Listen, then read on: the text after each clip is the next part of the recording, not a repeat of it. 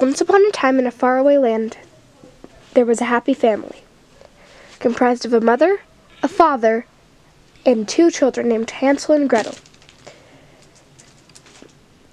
Soon the mother passed away. The father was devastated, but instead of grieving, he decided to marry a cruel woman who was really mean to Hansel and Gretel. One day, she took Hansel and Gretel out into the forest and said, "We'll be back for you," but she never came back.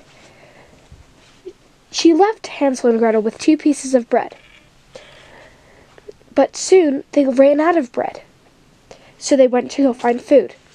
They came across a big house full of candy and treats, so they started eating. But an old woman who lived in the house came out, but instead of scolding them, she took them in. Turns out this old woman was a witch. She locked Hansel up and made Gretel work for her. Gretel was so terrified. So Gretel broke her brother out when she had the chance. And one day after breaking Hansel out, the old witch said, "Why don't you look in the oven and see if it's hot enough for my meal?"